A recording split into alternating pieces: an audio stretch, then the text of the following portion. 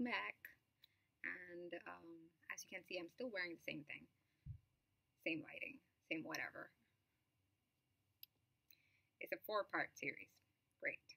I'm just gonna put it out. I don't care how many people are watching. It's uncut. It's not great quality, but I feel like I just had to put an opinion out there about the series. And maybe if there's more people watching, I will actually put an effort on making these videos a little bit better. Yep. So our next episode we are seeing is Vaanmagal.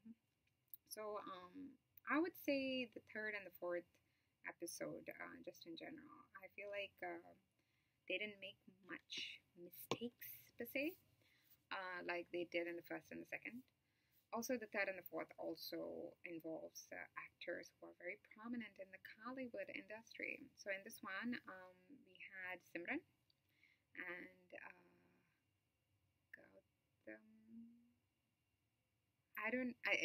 he's a prominent director, so I forgot what his name, but yeah, he's also there in it. And so this particular one, the topics that involve is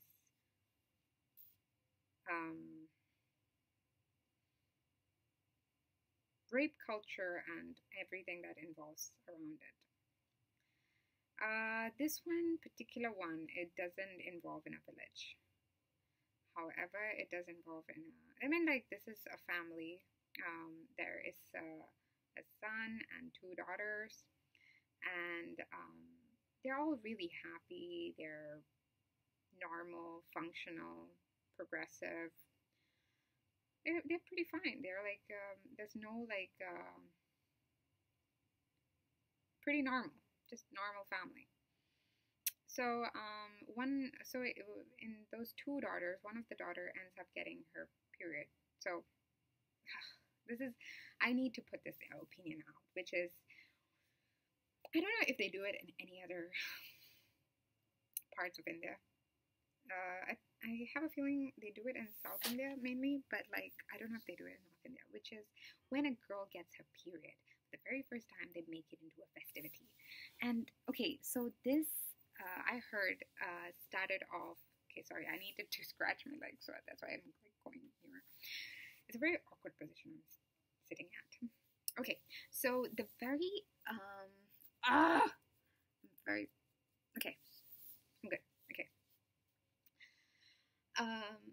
The whole point of this girl festivity, first period shit is because you're telling people, the community, she is good to be a mother, and I'm going to present her as an object to get married. So any prospective guys can now come and marry her and ask for hand in marriage. This was a culture of, I don't know when it fucking started, but it's like, from all I knew, it has always been the case. And thankfully, I didn't have that because my mom didn't like that. So, a very progressive mom. I didn't have that. I had a few pictures taken wearing a sari, but like no one came. No one gave me gifts. We weren't having all these parties just to say to people, oh, you can wear a sari now. So they actually made pictures of that, but my mom really hated that whole shit.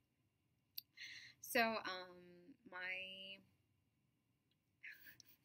the very weird thing is that my mom didn't know how to react, and I was like, actually, I was like, aren't we supposed to do something? They're like, I think, she didn't say no or yes. It's like, okay. But yeah. But this whole culture is just stupid, and it has to be eradicated as soon as possible because it is dumb and it's very embarrassing, actually. Don't do that. Don't do that. That's disgusting. Let the girl live her life. Everyone knows that she's got her periods once the boobs come in and everything comes out. After a few years, she's carrying a pad around and she's also suffering. She's not, every once a month, she's going to be like, oh, I want to die. So yeah, you will know. So why this festivity? It still happens till today, even in Indians who are overseas, like in Singapore, not just in India. So yeah, okay. Going back to the episode, I have dragged on this particular topic. So basically, let me like fast forward on all this stuff. So the girl, she gets her periods and she gets the festivities. There's a younger sister, and then there's these guys who are the brothers, seniors in his school. Are like, oh, that girl is hot. We gonna rape her. And then they kind of take his phone and call these girls to come down on night or something like that. And he was out somewhere else. And the thing is, the younger sister ends up coming and they kidnap the younger sister instead. And basically, what they did, in a very crude way to put it, is just like, oh, they were like, where the fuck did you get the younger sister? I wanted the older sister. Okay, we'll just do what we can with what we can. I can't even say it. It's just disgusting, weird, disgusting. And yeah, she gets raped, and then they thankfully they didn't kill her, but I say thankfully because that's something that people actually do, which is even more fucked up. And she comes back bruised, and she tells everything that has happened to her parents, and her parents are just so this whole thing is about how the family reacts to such a thing that has happened to their daughter. So the mom just goes like, we cannot give any police report, this is our dignity, her life will be spoiled as well, and all that stuff, which is a very the rape culture doesn't only stays within India, it extends to the whole world, because it's a very well spoken topic right now about rape culture and all that stuff, but a lot of people just don't make a police report as well. So, and the one extra thing that they also talk about in this particular episode is that the mom is very close to killing her own daughter because of this whole embarrassment, and how is she going to live her life, and because of that, she was about to kill her daughter.